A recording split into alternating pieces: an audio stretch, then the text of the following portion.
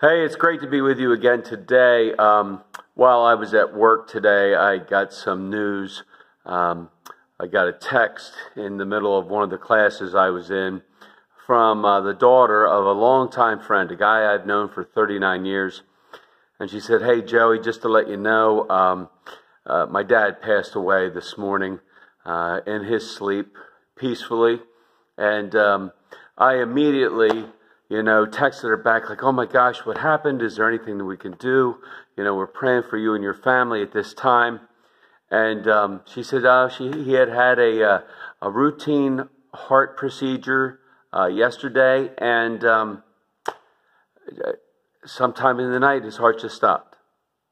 Now, here's a guy that I've known for 39 years who I consider a good friend. And, he moved to Texas about 7 or 8 years ago, and we've kept in touch. And I was going through the string of messages that we have sent back and forth over the years to each other.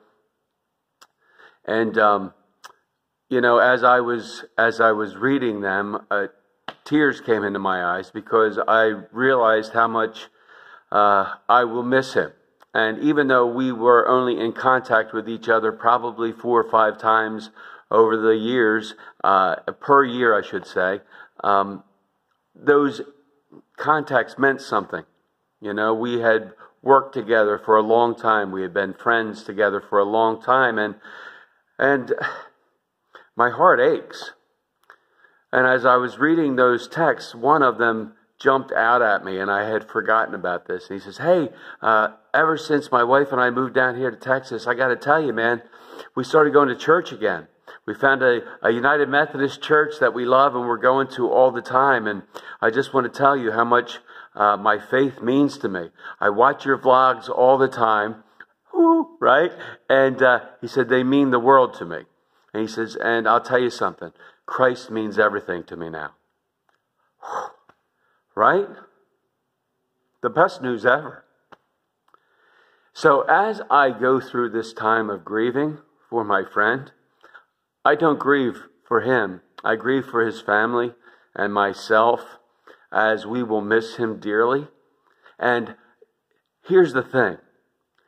Looking at those texts, he has no pain, no sorrow. He is in the presence of God Almighty and Jesus his Savior, and he is living for eternity in the presence of God. One day I hope to see him again, and it'll be a day of rejoicing as we go through these days. May God continue to help us to cherish those days that we have with those that we love, and remember how special they truly are. May God continue to pour out his grace, mercy, and blessings on each and every one of us until we get to meet again. Amen. Amen.